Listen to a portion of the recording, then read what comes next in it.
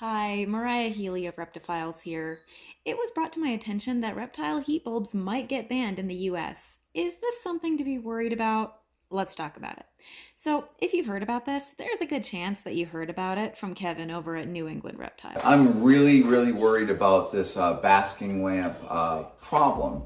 So if you haven't heard, what's happening is, as of August 2023, August 1st, the United States has pretty much banned the manufacturing of incandescent lamps. It's not the worst video, but it does make a couple of errors that I'd like to address as a professional reptile husbandry specialist. First, Kevin mentioned It's UVA, so that is the infrared energy that is emitted down. That's incorrect, and getting our facts straight is important if we want to fight potentially harmful legislation. Incandescent heat bulbs produce infrared A, or IRA. They do produce a little bit of UVA, but it's such a small amount that it's really not significant. Infrared A is important because it's the most efficient form of infrared, aka heat, for ectothermic animals like reptiles to power their metabolisms with. Infrared A is produced in large quantities by the sun. But if you want to learn more about that, see my video on infrared.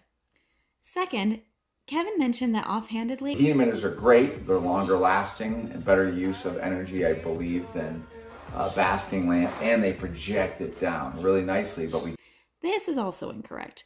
Contrary to their advertising, heat projectors produce very little infrared A, mostly producing infrared B and C instead. This makes them less effective as a source of basking heat for reptiles than incandescent heat bulbs, both the standards and the halogens. Third, this video encourages viewers not to panic, yet it's also telling people to go stock up on reptile bulbs like toilet paper. Bottom line, up front, if you have reptiles, go out, go to your local pet shop, go to your big box pet shop, get lights to keep your reptiles warm. I don't believe this is necessary. ZooMed already has plans underway to meet with the Department of Energy to explain why reptile heat bulbs are so important to caring for these pets, and lobby them to make an exception. We've survived these kinds of scares before. The European side of the hobby has survived this situation, and I truly don't believe that we have anything to worry about. But if you do want to do something, it helps to write a letter to the Department of Energy explaining why incandescent heat bulbs are an irreplaceable tool in caring for reptiles as pets and in zoological institutions. You can also support lobbying efforts by providing financial support in the form of buying products from the companies doing the lobbying, rather than giving your dollar to overseas names. To summarize, yes, our incandescent, standard, and halogen reptile bulbs are extremely important to the welfare of our pets, and it would be devastating to lose them.